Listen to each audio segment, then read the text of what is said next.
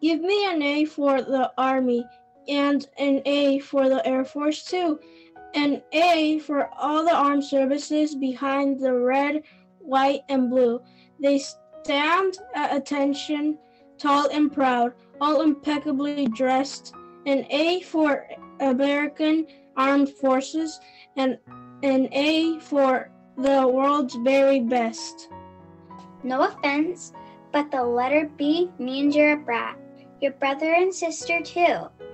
And there's nothing wrong with that. Military kids are known as brats, but far from wild or bad. They serve our country in their own way, just like their mom or dad.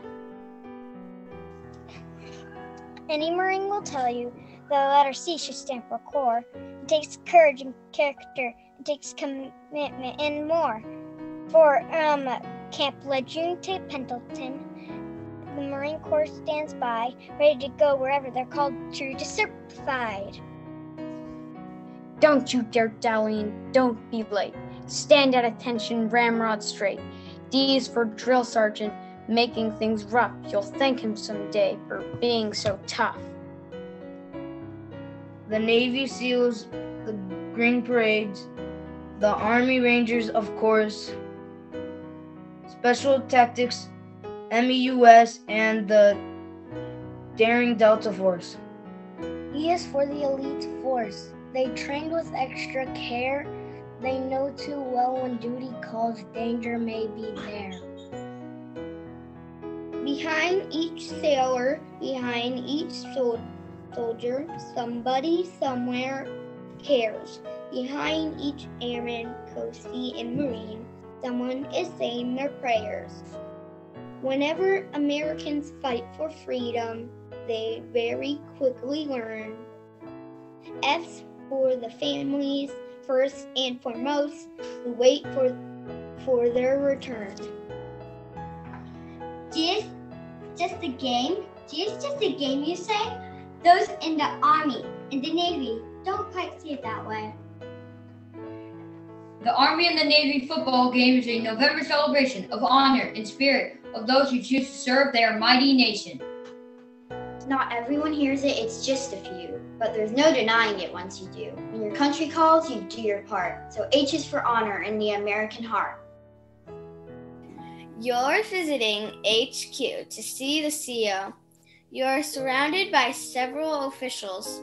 You're also surrounded by so many letters. And that's why I is for initials. R and R, T, D, Y, a night at the BOQ. And when you're hungry, it's good to know an MRE will do.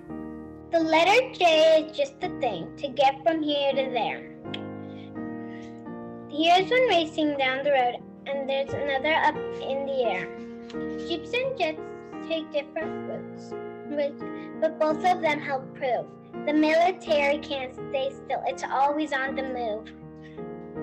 Pucker up for the letter K, for a kiss of fabulous flair, captured in a famous photo in a corner of Times Square. A happy sailor and a happy gal had learned the war was done. Their sweeping kiss captured the joy when World War II was won. Mine is from home, hot or cold, lonely for months on end. L arrives in a big green sack. It's the letter you sent. The leaves are turning, the farm is fine. The puppy keeps chasing his tail. There's nothing better than getting a letter from home in a bag of mail. The letter M means military police, better known as MPs. When you live on a post or military base, you'll need a few of these. They guard the base and keep the place as secure as it can be. When you arrive at the entrance gate, MPs are the first you see. Up in a fighter jet or down deep in a submarine, above the ocean, beneath the sea, and everywhere in between. We're riding the tide deep blue and green, constantly churning and wavy. On ships very small and impossibly large, our N stands for Navy.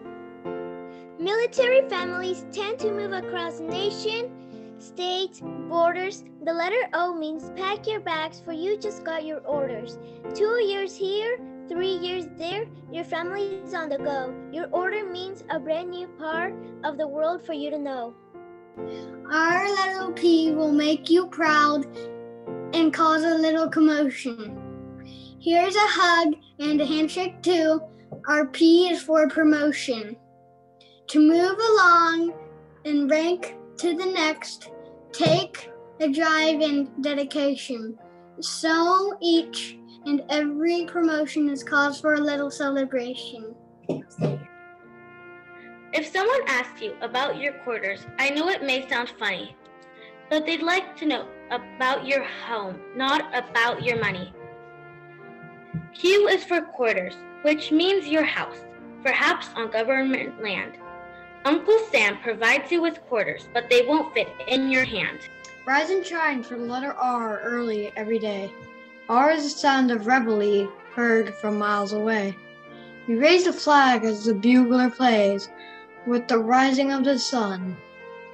He'll play retreat to lower the flag later when day is done. Sometimes the job is far away, sometimes it's for too long. Sometimes a war is being fought and we're asked to be so strong. S stands for sacrifice in the special American's way of doing what's right for freedom's light to shine on the USA. Whether on a Coast Guard ship or an Air Force jet or an Army tank or a Navy sub, you can certainly bet that you'll see people work together, busy as they can be. I think you'll find that teamwork suits us to a T. From Army green to desert brown, from white to navy blue, our U stands for uniform, graceful, proud, and true. From a Marine's dress blues to a soldier's fatigues, on this we can agree. The uniform of the USA is a symbol of being free. V reminds us of all those who marched these paths before. Veterans are bound by the gifts of service through times of peace and war. Old and young faces saluting the flag that waves in the sky above. All were willing to give their lives for the country that they love. For many years, if you saw a soldier, you were looking at a he. But times have changed, and now that soldier might just be a C. So W is for women, defending our nation and lives. They're all American mothers, sisters, daughters, and wives. The letter X stands for exchange, which is where you'll want to stop. When you live on a base or a post, you'll need a place to shop. An exchange is a kind of department store with goods from far and near. It's a PX to some, a BX to others, depending on where you are. Y is for the reason they put their lives on the line, and they do it all for you. For you to live a life that's free, a nation proud and strong. Be glad there are who go to work, taking your dreams along. Z can stand for Zulu, but as odd as it may sound, Zulu can stand for Z. It is the other way around. Zulu for Z and Alpha for A, Oscar for the letter O. The military uses some special words to talk on the radio.